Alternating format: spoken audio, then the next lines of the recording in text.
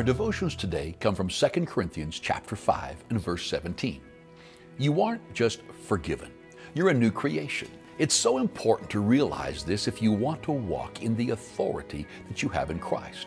In many people's lives, Christianity has been narrowed down to this one point. I gave my life to Jesus and now I'm forgiven. Actually, giving your life to Christ does so much more than that. Yes, when Jesus died on the cross, He paid for the sin of mankind.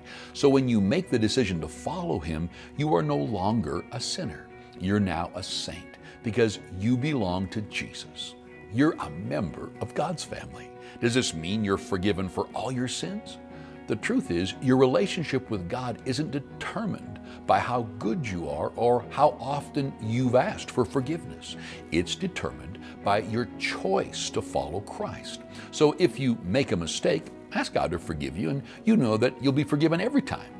The truth is that when you gave your life to Jesus Christ, something miraculous happened.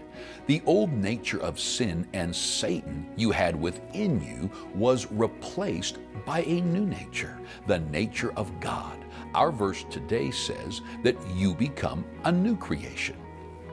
You may not feel like everything became new in that moment.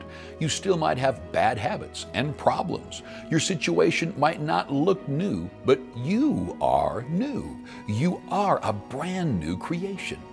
As that new creation, you have everything you need within you to walk in God's promises and in the authority you have in Christ.